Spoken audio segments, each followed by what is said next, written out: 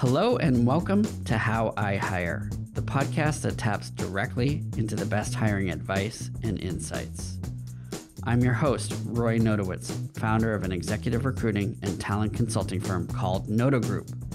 My team and I have spent the last decade helping to build iconic consumer brands one hire at a time.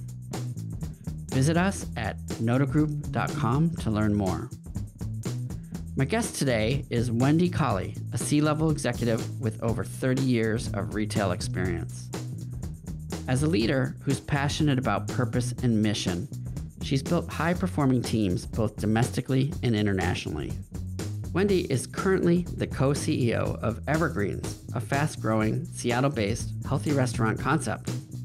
Before joining Evergreens, Wendy was the president and CEO of New Seasons Market, a Pacific Northwest, sustainably focused organic grocer. Wendy honed her leadership experience during her notable 17 years at Starbucks, where she ultimately served as Senior Vice President and General Manager. Wendy joins me on the podcast to share how her experience at growth-oriented and mission-driven brands has influenced her hiring philosophy.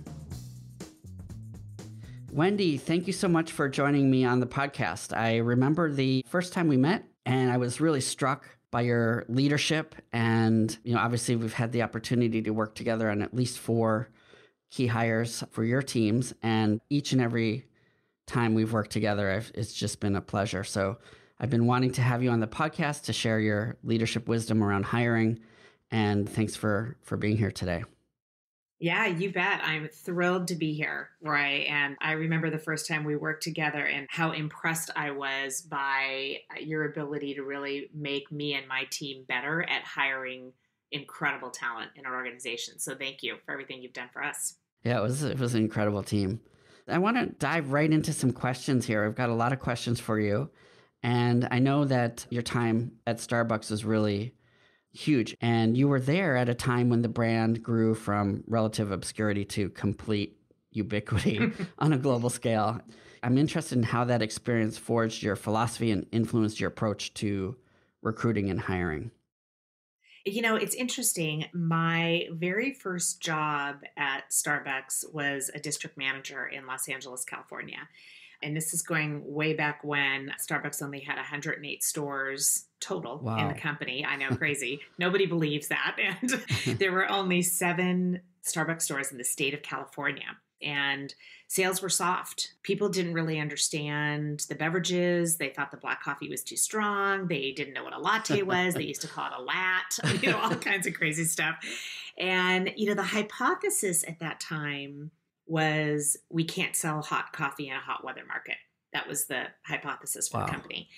And there were a lot of reasons for the slow start, but it wasn't the weather. It wasn't the locations. What I quickly understood was one part of the opportunity was the employees, or partners, as we used to call them at Starbucks. Starbucks called employees partners because everybody earns stock options, or bean stock as they call it. And we had people who were coffee gurus. They liked their jobs. They loved the product, but they weren't quite the right fit for the company for a variety of reasons.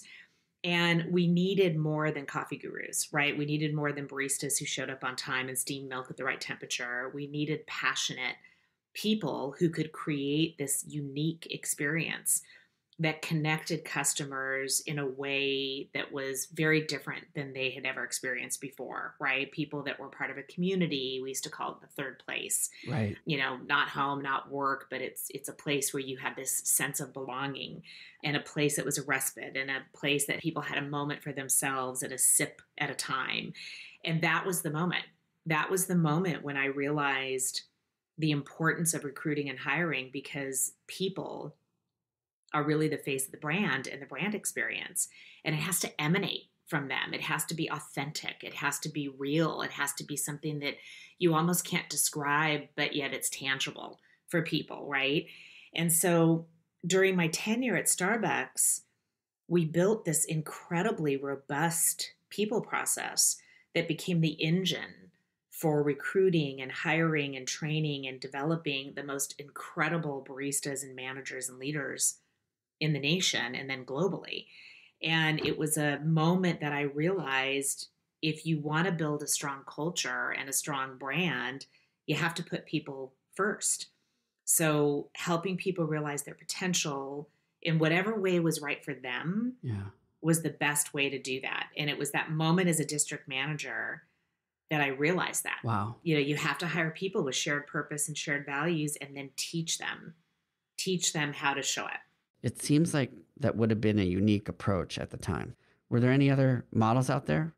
I think there were some good service models out there around some retail models, that put service first, if you will. And there were some restaurants, obviously, that were known as being sort of high-end experiences. But I think the thing that made Starbucks so unique is while we said all the things that everybody else said, you need to put the customer first, you need to do what's right, you need to make decisions that make people feel good.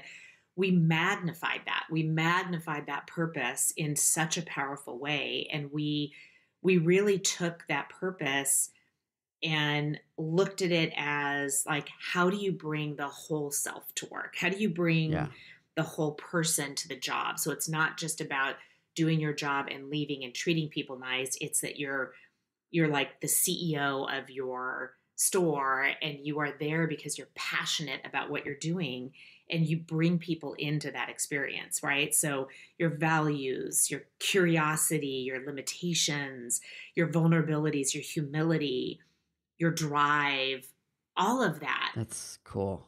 Yeah. I think that's where we took a model that was on paper. It makes a lot of sense as a business leader to say, yeah, I want people to show up on time. I want them to be happy. I want them to provide good service. I want customers to feel like they're heard and seen. But when you magnify it, you have to really put a spotlight and say, in order to be better, you have to do better. And to do better, you have to know better. It's like people wear different hats in their lives, right? We all wear different hats. I'm a mother, I'm an aunt, I'm a business leader, I'm a wife, I'm a friend. But if I'm wearing one hat at my work and I show up as my whole self, because this is who I am, what happens is just this incredibly powerful experience. That's what I think Starbucks did differently. I'm curious, so how did you sort of harness that philosophy or bring that into practice so that people that you were hiring could be fully who they are at work? Yeah, I think part of how we really hired for the whole person is the interview process itself, right? So Starbucks in particular, when you think about how many people we needed to hire, right? In the early days, we were hiring for people to come in and be in an environment where they felt the values of their own lives matched the values and the mission of the company. And so you interview for that, right? You interview for the basics. I mean, this sounds ridiculous, but like, do you like coffee? Yeah. Do you like people? It's amazing when you take the time to just get to know someone in an authentic way about what motivates them, what inspires them. You ask them questions about things that matter to them. Who are people that had an impact on their lives? What are jobs that they love, jobs that they didn't love? What you start to understand is who they are as a person. And when you start to see that someone can bring their own personal motivations to work in addition to then wanting to build skills and do well and serve others, you start to be able to create an environment where authentic leadership becomes an important part of the equation. And I think that for Starbucks, it was my first sort of exposure to what's called servant leadership, this idea that if you hire people who truly believe that their success is based on the success of the people around them, and there's a common denominator of helping each other succeed and being at your best, what you get from that is an incredibly powerful team. Right. And so that whole self comes through because everybody brings their strengths to the table and everybody offsets each other's opportunities, if you will, right? We're not perfect.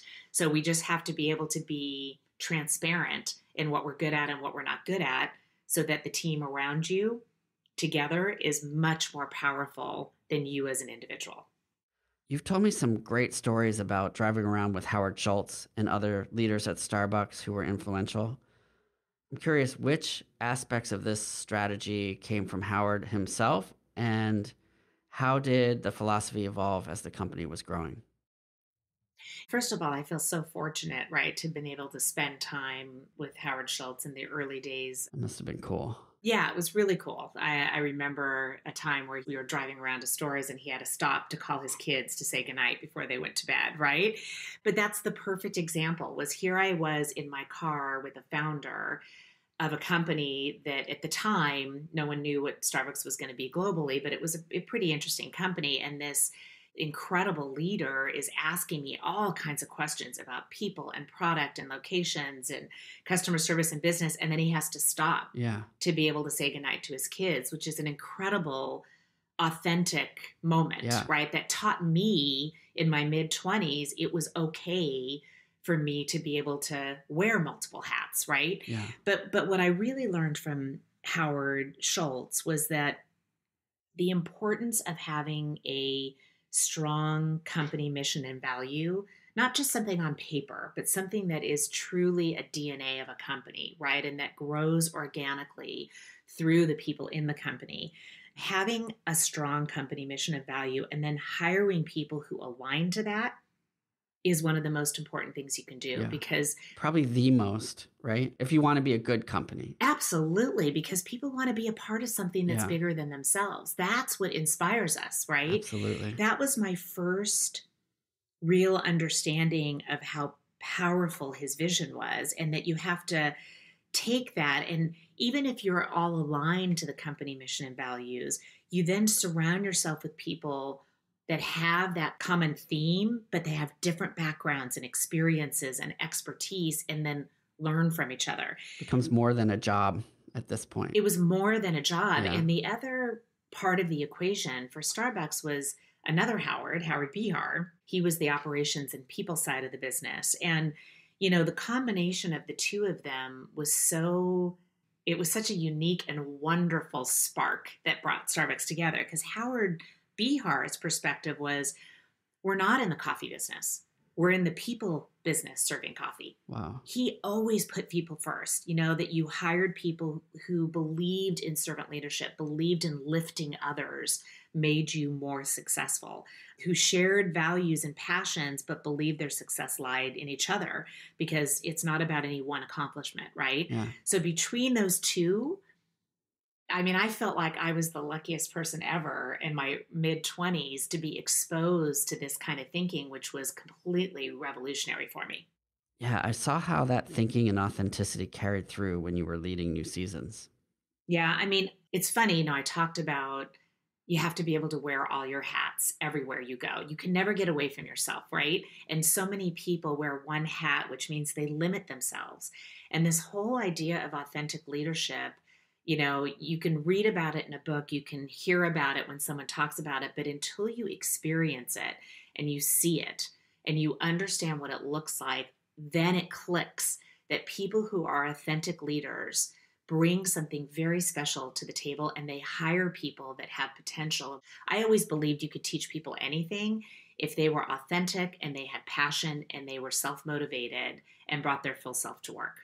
I'm interested, you know, you led multiple business units for Starbucks, both company owned and operated joint ventures internationally and licensed stores.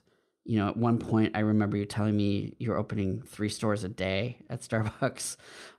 That's insane. Yeah, isn't that crazy? Yeah. I mean, that's a lot. Worldwide, but yeah, it was 3 stores a day. How did you manage the complexity and keep up with the volume of hiring while also maintaining the quality so that when you walk in, that experience, you know, of those 7 stores in California were translated Yeah. in the same way, you know, at your 30,000 Yeah.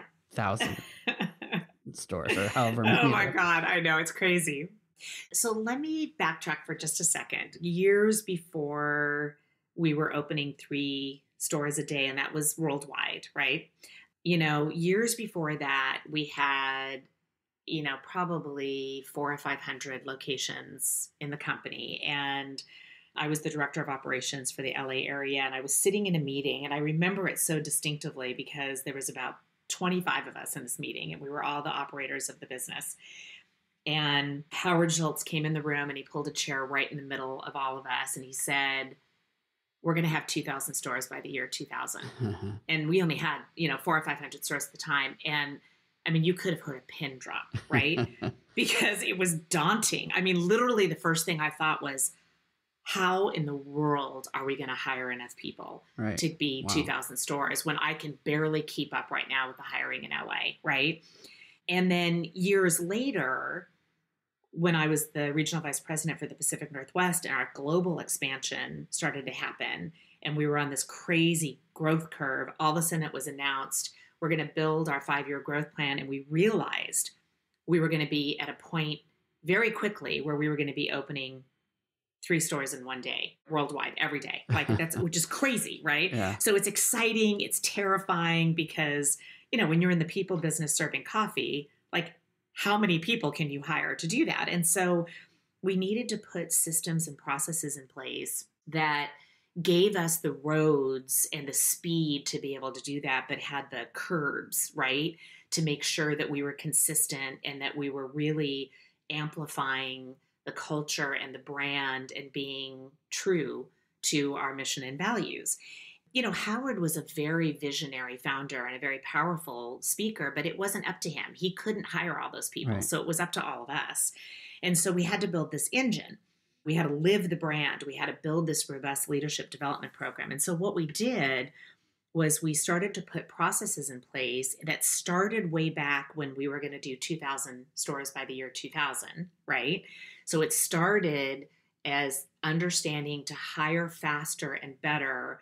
We need to have processes and a common understanding of how to hire. Right. So, building core competencies from barista to senior vice president, building behavioral interviewing decks, teaching people, taking the time to teach and coach and help people understand how to hire, not just hiring someone that looked and sounded like you or someone that was available because you were desperate, but really, really hiring for the long term. And so in those systems, there was a few non-negotiables that really helped us with growth. And I just want to mention a few. So first, this whole idea of aligning around how you hire is really important. And I can't stress enough how much time that takes. And most companies don't take the time. They put together an interview packet. They give you a list of questions. It's a yay or nay, and you move forward. But really aligning about why recruiting and hiring matters, what it means long-term to be able to hire people for future leadership positions in the company, knowing that it may take them years to grow into them, and hiring people for today, but really establishing the interview process, the performance expectations, and how you promote. It's a symbiotic system, right, that has to work together. So that's one of the first things. I think the second thing is building these long roads with curbs. So what I mean by that is you have to build a road that allows people to go at the speed and the distance that they need to go, but the curbs are there to help with setting expectations and magnifying those expectations, and really making sure that the human resources side of a business is providing strong leadership to people when they hire, to make sure that you are hiring for the future development of the company and growth of the company. It's so vital if you're hiring for the here and now, you will never get to the future, right? I mean, that whole idea of promotion from within is critical, but you have to have the patience and vision to see that. I think the other piece is you have to make developing talent, hiring and developing talent, a part of key leadership competencies. It's got to be a part of performance expectations. I see it even today. Every company I've worked with, you can have great people that do wonderful work, but if they don't hire well, they are limited, right? And if that's not part of the performance expectations, that everybody has to hire and train and develop people, you don't get that engine working for you in a way that's important. And then hiring has to be on brand. So what I mean by that is when you're in the interview process, how a candidate experiences the company is just as important to their brand experience as you interviewing the candidate. And so, like we used to do coffee tastings. Like the first thing we did at every interview was a coffee tasting. Are they interested? Are they curious? Are they excited? Did they ask questions? You learn a lot by doing That's that. interesting. Doing a variety of interviews with a variety of people so that you can see how they show up in different circumstances. That's important. So that's a piece of that 360-degree view that gives you some of the consistency and ensures the quality of hiring. And then lastly, it's let the culture do the work. If you are intentional with your culture, and let's remember, culture exists in any company, whether it's intentional or not, right? Yeah, So absolutely. as a company, if you are intentional with what kind of culture you want and how that shows up and represents your company and brand, then the culture will do the work for you. If your culture is strong enough, it identifies the mismatch quickly and it expels it out, and let that mistake happen and move on, but also let the culture do the work because it perpetuates the ability for each individual to make sure that they are hiring to advance the culture, not just maintain the culture. How did you do that in an inclusive way? How did you get everyone on the same page around what culture meant and how to assess it, but also leave room for diversity of experience and approach? When I think about how do you intentionally establish a productive, inspiring, authentic culture in companies, and I experienced it at Starbucks as well as I was able to bring that experience to New Seasons.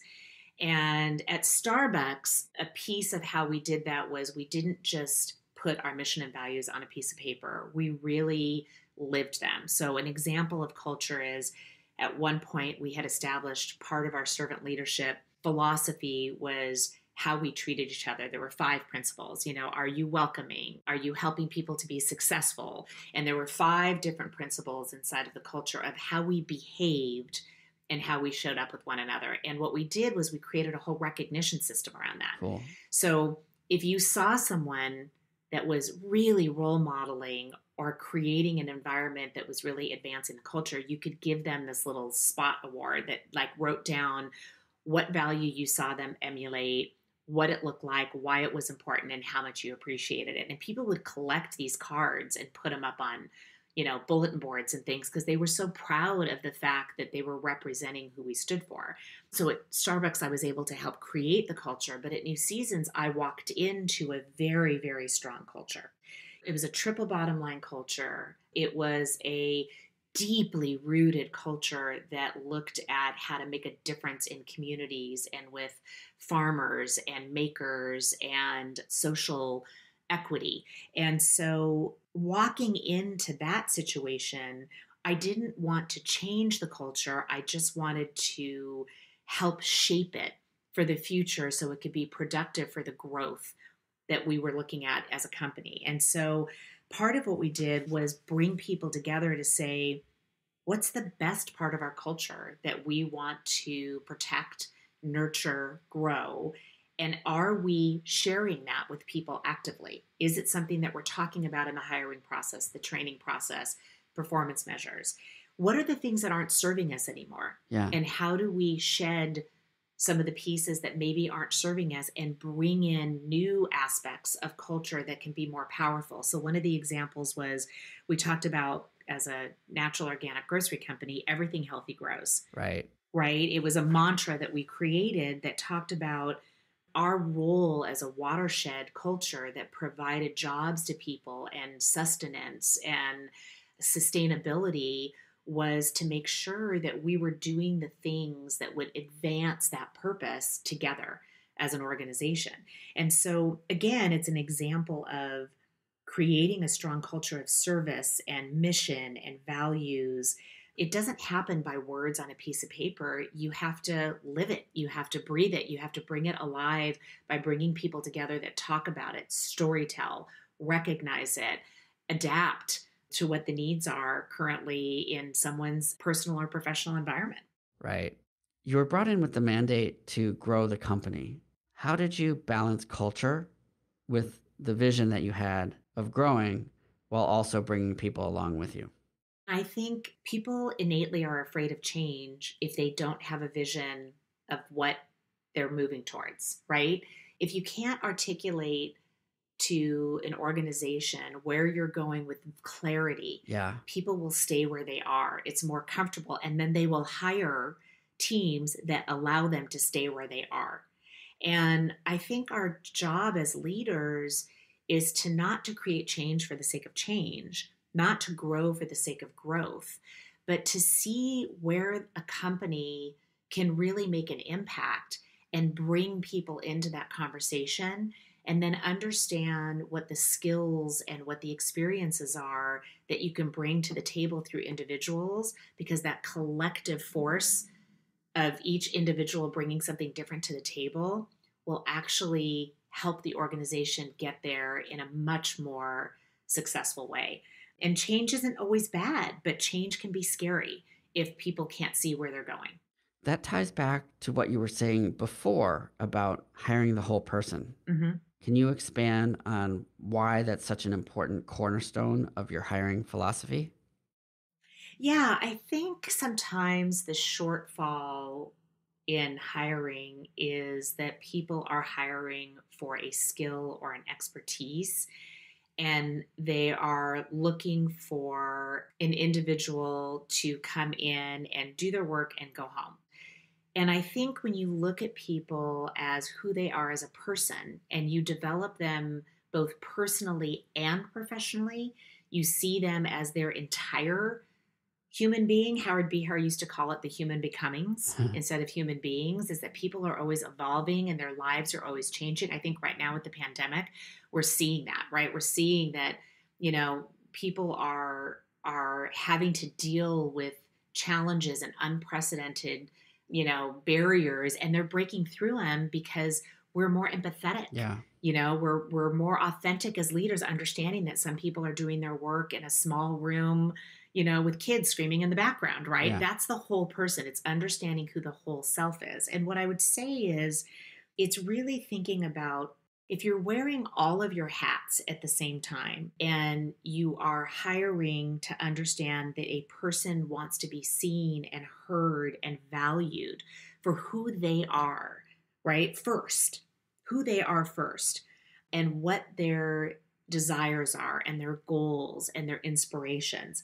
And then they're being recognized or coached on what skills they bring to the table. You get more from that individual from a loyalty standpoint, a commitment standpoint, a resiliency standpoint. The pros there are that I think it helps individuals and teams feel like their worth is so much more than just their skill, right? Yeah. The hard part of hiring for the whole self is you have to be vulnerable. You have to be authentic. You have to look at your performance expectations and bring into that some of the emotional aspect of it as well, right? Which can be hard for people. But you also have to differentiate between performance opportunities and just being human. And that's hard for people too, right? Because that's not something that we're taught typically as leaders. I think that's how you've built such strong trust in your leadership teams. Seeing the whole person, you saw that in each hire you made, but then each leader that you hired also saw that in each other, probably, right? And that allowed them to be more authentic. Yeah. And more connected to each other, perhaps. I mean, I think trust is such a underpinning of everything that we're talking about, right? And I remember when I was at New Seasons and I first came on board, and I was the only non-grocery person in the company. Yeah. And I mean, I had some experience because of my licensed stores at Starbucks, but I'd never run a grocery store.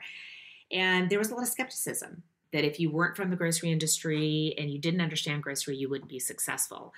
And I very quickly realized that the grocery expertise in the company was outstanding. I mean, it was incredible. Yeah. What we really needed was some variety of experience and leadership and how to grow a business that was not necessarily industry specific. And so, hiring for, again, I'm going to go back to the culture, the mission, and the values, but not necessarily with grocery experience, was very unnerving for people. Yeah, I remember that. Yeah. Beyond the conventional grocery stores, there weren't a lot of grocery places that were doing innovative things, right? Or Right. that had the sense of values or community that New Seasons had. You were forging new ground. So Right. it wasn't like you could go look for that somewhere else in the grocery world. Exactly. And so, taking the time to think about what's already so strong in the company, what's already the greatest strength in the company, and then how do I complement that? What do we need to be able to double or triple the size of the company? And then I hired for that. That took guts. It was, yeah, it did. And I'll tell you, I got a lot of pushback. But again, because we were so clear on our mission and values, I was hiring for people who mirrored the mission and values of, creating good for generations to come, right? And people who believed in triple bottom line companies and believed that, we needed to treat our employees with passion, with compassion, with authenticity, Right. and help them to succeed both in their personal and professional lives. So everything lined up. They just maybe didn't know how to stock a shelf, or run a cheese department. And Right. once I hired as the whole person, somebody who could bring the people, the process, the business, the environmental, and the strategic piece, it all started to come together in a way that I think elevated the company, Yeah. and also advanced what we stood for in a much more amplified way, which was really exciting. So they were able to bring their functional expertise and their overall leadership, which was better than what maybe you could have gotten from within the industry. But on their onboarding, I think they spent a lot of time in the stores, right? In different departments for the first month or two. They did. Yeah. So one of the recognitions was that I was bringing people in that were great leaders and successful business people, but they had never worked in grocery. And so, first of all, when I was hired, I worked in the stores for 3 months. I literally That's so worked cool. in every department, every store to learn the business. And what I realized was the value of how that complemented my experience was something that I wanted to replicate. And so we made that part of the hiring process. Once you were hired, the orientation, everybody went through the same orientation. It didn't matter what level you were. And that was something we did at Starbucks too. And then you worked in the store so that you understood how the bread and butter of the engine worked, right? You had to know how the grocery store worked in order to then provide leadership for people to be successful running a grocery store. I think it built credibility for each leader, but I also think, going back to how do you hire and how do you develop leaders, it helped each individual hired in the company to see how the stores operated so that they could hire in a way for someone to move like in any position in the company and still understand Right. what we did as a business, right? That's so cool. Wendy, one of the things that I remember about you and working with you is that you have a sequence in how you get to know candidates. And I think that'd be great for you to share with this audience. I'm interested if you could elaborate on that. Yeah, absolutely.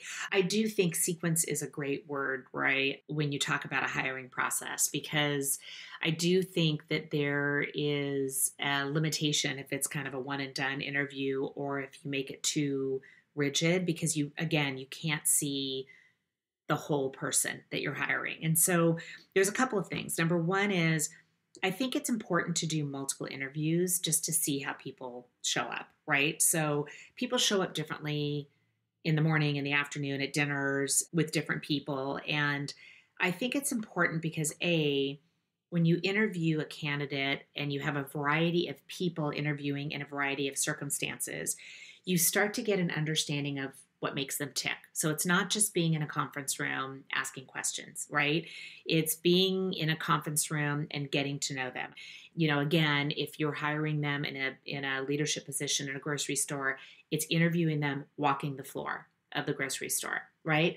Yeah. Walking, talking, what do you see? What do you think? How do they show up when they meet people? It's getting together with potentially the team of colleagues that they might work with and having dinner. Are they comfortable? Are they on? Are they relaxed? You start to get a real sense of the authentic person instead of the person who's showing up with a pressed, shirt and a piece of paper with questions on it. Right. So I think that that's a really important way to be able to understand their approach, style, and vulnerability. And by the way, it gives the candidate an opportunity to interview you. And I think that's just as important.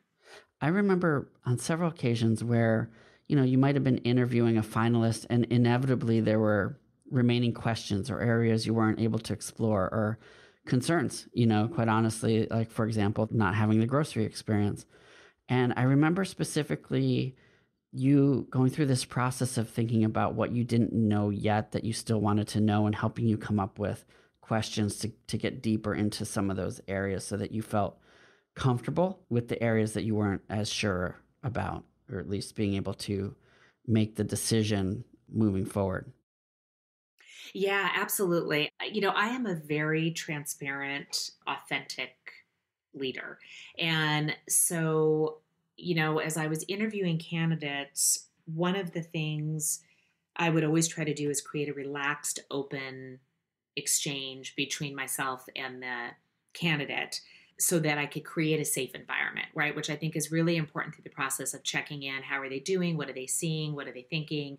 Right. But for myself, it also allows me the opportunity to circle back if I need to ask direct questions. Yeah. And I will be honest with you, I've had a few times where I've had to be brutally honest and transparent about a concern that was raised during the interview process or a blind spot that I'm sensing.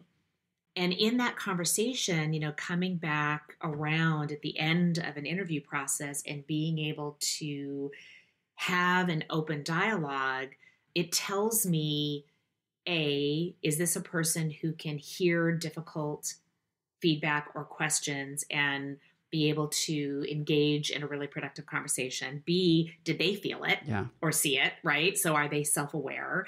And C, am I self-aware? I might have totally missed something. And so it really gives me a chance to demonstrate my own vulnerability and humility to say, if I missed something or I misinterpreted, tell me. And it sets the tone for how the honest, trusting relationship will be built if they're brought on board. Yeah. I mean, I always was amazed at how you got people to open up and just reveal more of themselves. Yeah. It's almost like if they couldn't be that way, they would know that they were not doing well in the interview, right? If they couldn't reciprocate that openness. Exactly. And I think to have someone reveal more of themselves, you have to be willing to reveal yourself. Yeah, that's huge. That's a great insight. Yeah. Which goes back to, you have to be present. If you're not present in the room, if you're not present in the conversation, you're not present in building the relationship, you're going to miss an opportunity to connect with someone. And I do think another way of kind of creating the environment for people to reveal themselves is through storytelling. It's intimidating to just be barraged with question after question after question. I know it intimidates me, but through storytelling and being able to share your own stories or them share their stories, you can learn a lot about a person. You can learn a lot about a company. It reveals the underpinning of what they value and what you value. So coming into New Seasons as the CEO, which was owned by a PE firm that was really interested in scaling the business, how did you approach building a team that was geared towards driving growth and change? Yeah.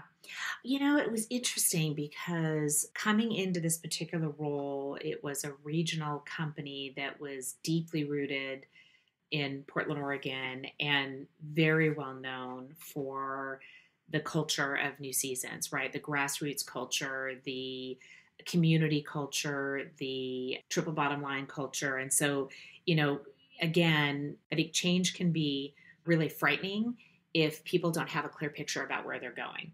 So there's a couple of things that I did. Number one was, because the objective was to come in to grow the company, the first thing I had to do was assess the team and assess the talent and assess the gaps. And that can be hard because when you're looking at people who have been with the company since its founding, there is value to what they have done to build this organization. And the question is, are they able to take it to the next level? What do they need to be able to grow and adapt and change to be able to grow the company? So assessing each individual and the teams was really, really important to the overall approach. How did you determine if somebody, whether internal or a candidate from the outside, could handle the pace and intensity? Yeah, I mean, some of it, you got to state it overtly. This is what it's going to look like for the next year or two. And I think there's two things. One is when you're bringing someone in from outside the company to be able to handle the pace, intensity, the change, perhaps some of the roadblocks, it's really interviewing past experiences where they have had an opportunity to live in that space before and how they survived it, right? The best way to know if someone can do it is to hear a story about where they've either experienced it or learned from it and what their fortitude is to get back in it. And so I was brutally honest about what I thought the next 12 to 24 months was going to look like for the company and the heavy lifting that was going to be done, the rewards that could happen, the passion that I saw, and the roadblocks that I saw.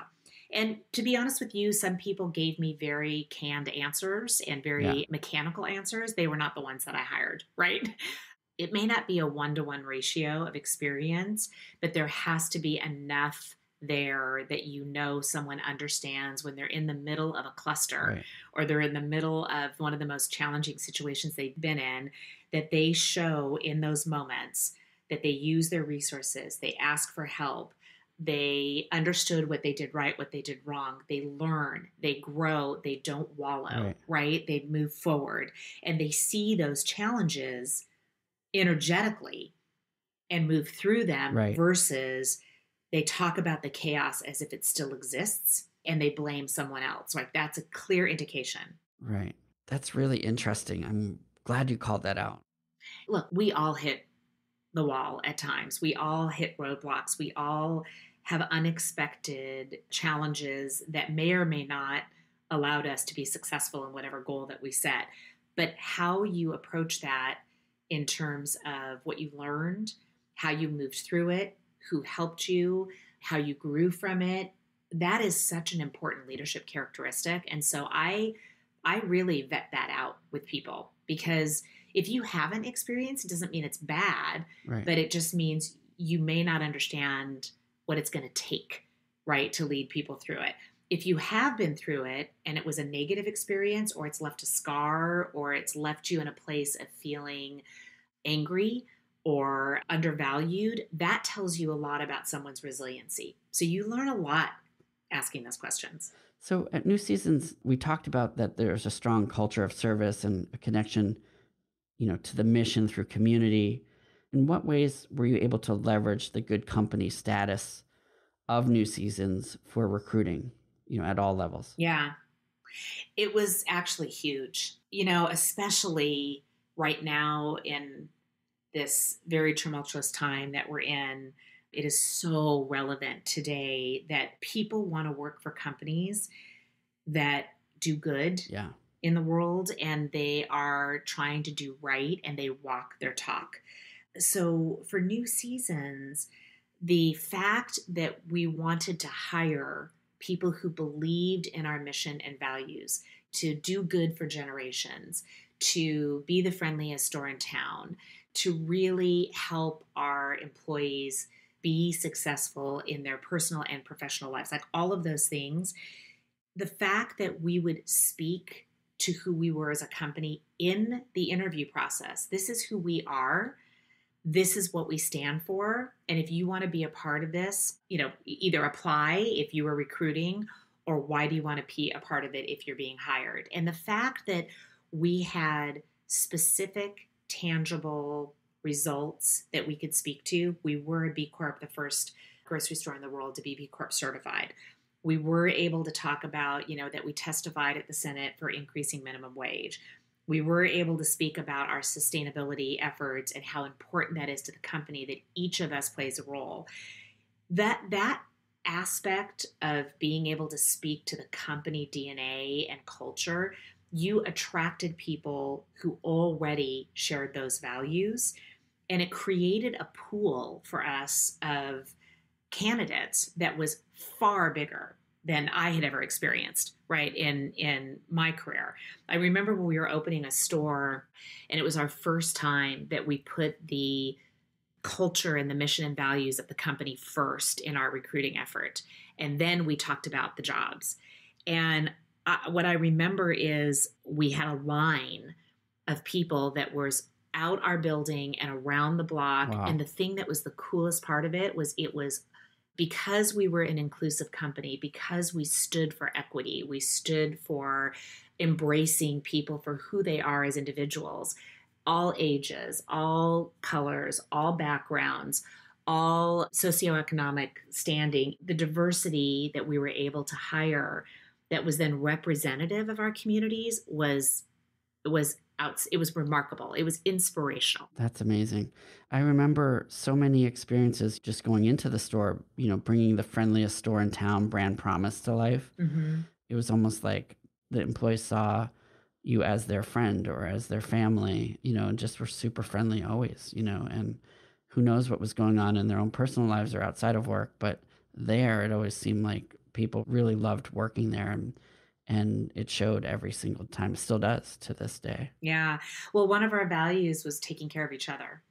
And why that's important is if you take care of each other and people feel good and they feel supported and they feel like they're part of something bigger, it is easier for you to then share that with others, right? And be friendlier and kind and do the right thing. And I think, the brand promise of the friendliest store in town wasn't just a phrase on a wall in the company. It was truly something we talked about all the time in terms of storytelling. So what did it look like? We didn't actually say, oh, this was the friendliest store in town in action. Right. But, your storytelling of people doing good deeds, people making decisions that were right for the customer like you, and knowing that you wouldn't get in trouble, knowing that you would be rewarded for that, right? Yeah, empowering them. One of the things that I loved, I didn't create it, it was part of the company already, is this get out of jail free card that the company had that people were supposed to carry in their wallets. And the idea of that was you make a decision as an employee, as a staff member, you make the decision that you think is right for the customer and use good judgment. And if somebody questions you on that, you pulled out this card that was signed by me as the CEO. You pulled out this card that said, to the supervisor, it literally was like, ask yourself these questions, did they do the right thing? What can they learn from the experience? Was the customer happy? And the reason why I bring that up is because I used to even show that get out of jail free card in interviews because I think it's a sign of empowerment and trust in the company. Yeah. And again, if that's what someone values, and that's something that helps them be better at what they do, that elevates their excitement to come work for the company.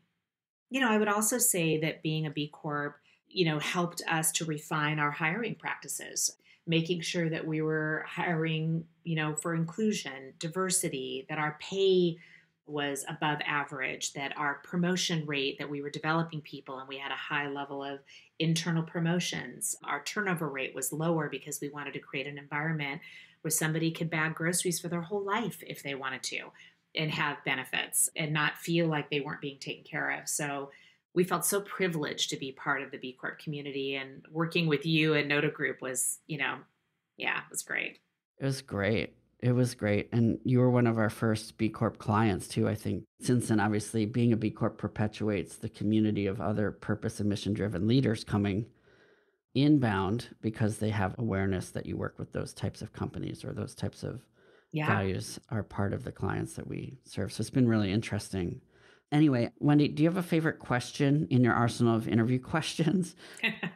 Yeah, I do. I go between two. So one of them is, what life experience most defined or shaped who you are today? Wow. Yeah. And the other one is, what is something you like to do to relax and reduce stress? And the reason why I like both of those questions is it really tells you the honesty and realness of who someone is, right? Yeah. So you're either going to get a very kind of prescribed, curated answer, or you're going to get the real deal. And in most cases, either one of those questions are answered with something that is really truthful about a life experience, or how they blow off steam tells you that they're vulnerable and that they've got humility, right? This is who I am. This is what I learned. This is how I got here, or this is what I do to help myself. Crucible moments is what I like to call it. Yes, they are definitely crucible moments. Perfect way to put it. And you can't get to that crucible moment if you don't ask the question. And you can tell when you're getting the veneer versus when you're really getting into the truth. Really interesting. And then is there anything a candidate can say in the interview process that sparks sort of a judgmental hot button that sort of turns you off? Yes. I'm going to start asking that question of every guest now, by the way. Oh, it's a good one. It's funny. You've got your favorite question you can ask. You've got your toughest question that you can ask in an interview to really kind of test the water. But both of those can really get to those crucible moments. Yeah. Your question about what can someone do to spark a judgmental hot button or turn me off, that is such a real, like, that is a me question, right? So for me, there are a couple things actually that can turn me off pretty quickly. The first is if somebody has to be the smartest person in the room. Yeah. And every example they give is tied to their ego and being the smartest person in the room, and that there's no room for anybody else. That is a quick, like, turn for me. And the other one is blame. Yeah. I just have no patience for finger pointing and blame. And so when you're asking people questions and they're telling you stories about their experience, there's many times that I hear someone start to move towards it's someone else's fault, right? And they can't let go of it. And that's kind of a turnoff for me, because regardless if it's someone else's fault or not, it's about the learning of the experience, and everybody learns. So there's no blame. Right. But those are probably the two things. And I hate brown nosing.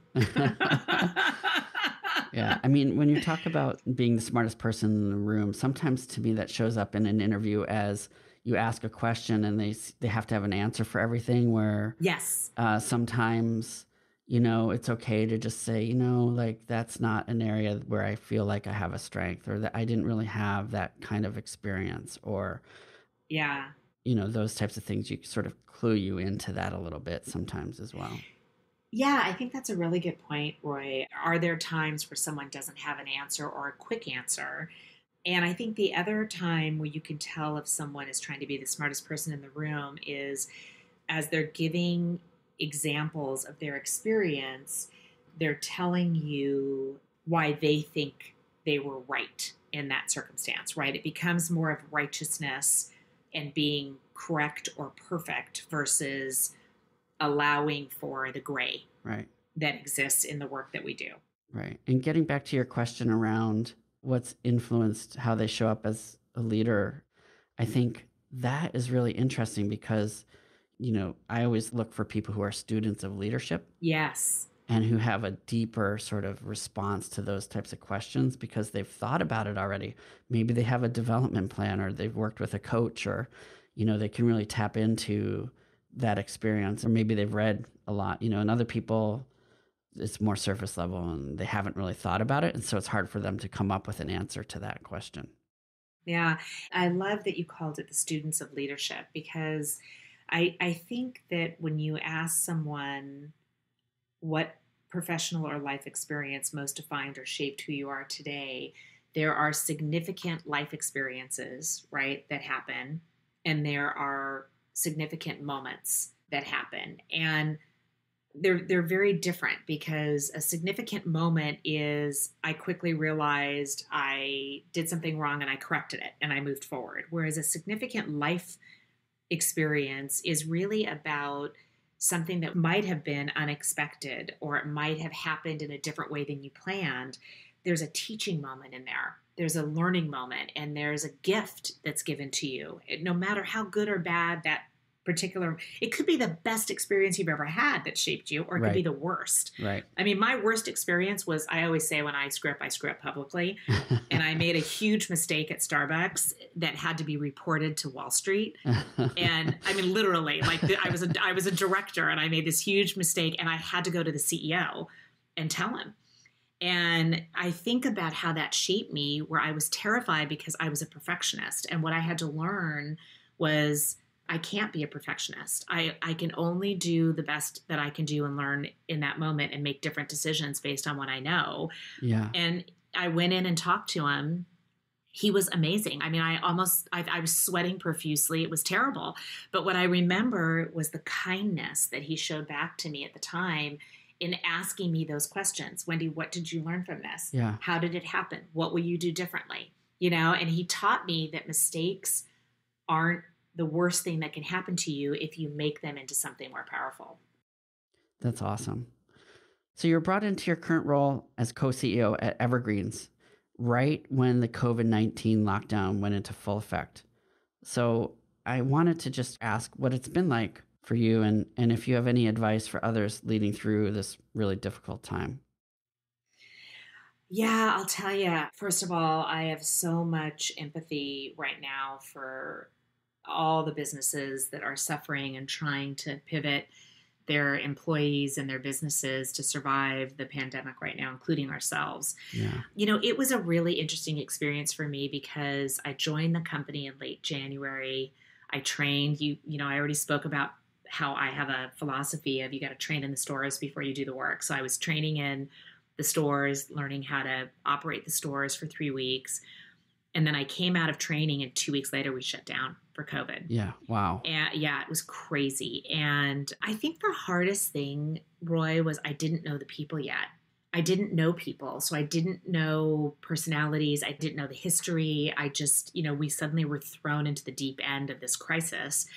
And we were unable to stay open in the first shutdown. And so we had to close our stores and we had to lay off almost all of our staff, which was brutal.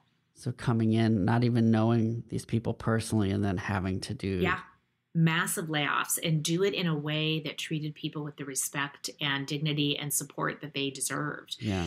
So, we were able to do it. And then the biggest learning for me was we shut down for almost 3 months. And when we started to reopen, the company's a pretty young company, small company. We decided to rethink how we rehired people into the company based on updated competencies and performance expectations. And what we did was we had to rework them, not only to operate the business today, but knowing that for the next year to 2 years, we were going to be in this very challenging situation of, change management and agility and shutdowns and operational procedures changing. And so we needed skills and leadership to support that. And so how you show up matters. And so we had to build our rehire process to bring in the best of our talent to be able to help us do that and to be part of the, team, to give us input constantly. We're changing, feels like every 2 weeks we're changing something. So we didn't just hire for what we had. Like, let's say we opened a store. We didn't just hire that team back. We actually hired for what we needed. So did you have the data on the people who were there to be able to make those decisions, or did you have to then go out and just re-interview them? We had to re-interview them. Yeah. The company is so young, we didn't have that kind of database, which is a really important part for any company to have, right? Is we did that at Starbucks, where we had very clear data on how people performed, what their potential was, succession planning, and what their interests were. But we didn't have that at this company. So we literally had to interview every person coming back in. And for the first time in the company's history, multiple people interviewed a candidate. It wasn't just one person. So, it was a really difficult time. I think what I've learned is we knew who we were hiring back would have the skill set, but we hired for agility, change management, solution-oriented problem solvers. We really had to amplify some of those skills, and it's really been great. And then we also updated our hourly hiring because not everybody came back, right? It's been really interesting. Since you started working there and since I started going there, it's become one of our favorite places. We go there actually at least twice a week now. So That's awesome. So what do you have in store for the future? What additional things would you like to accomplish? Yeah, I've been putting a lot of thought into it. And I feel, first of all, so fortunate to be working right now with Evergreens in this current interim CEO role. As I think about these really transformational times that we're in, and how companies show up and how leaders show up matters more than it ever has in the past. Absolutely. Right? Yeah. And being an authentic leader is more important than it ever has been in the past. And what I really feel compelled right now to do is to try and contribute in a much broader way to help companies weather these difficult times, but more importantly, how to be a part of the transformational times and succeed and excel. And so I'm interested in, a couple of different areas. One is to continue to consult and provide both experience and feedback and leadership to either individuals, senior individuals, or teams to help them realize their goals. I love mobilizing teams. I love helping everything we've talked about today. How do you develop mission and values? How do you hire to that? How do you grow that in a company? How do you create these crucible moments for companies to achieve? So that's important to me. And then also being on boards. I know there's a lot of companies that are looking to evolve their boards to be much more progressive, much more holistic, more triple bottom line focused. And I really want to be a part of that. Your superpower is really amplifying the positive impact of individuals and teams. And I think any company that is purpose or mission driven would benefit greatly from having you either as a consultant or board member or a friend. I really appreciate you taking the time to be here on the podcast and share your hiring wisdom. I mean, I've always valued our partnership and you are a true partner. And I've just always loved working with you and appreciate everything that you stand for. Oh, thank you so much. That means a lot to me, Brian. Back at you, for sure. I am so thrilled you asked me to do this. Thank you so much. Thanks for tuning in to How I Hire. Visit howihire.com for more resources, transcripts, and information about this episode. Sign up for our newsletter to receive updates and featured career content. I'd also like to hear directly from you. You can share your thoughts and ideas via LinkedIn or leave a review wherever you listen to podcasts. How I Hire is created by Noda Group Executive Search. To find out more about Noda Group, visit nodagroup.com. This podcast was produced by Anna McLean. To find out more about her great work, visit aomclean.com.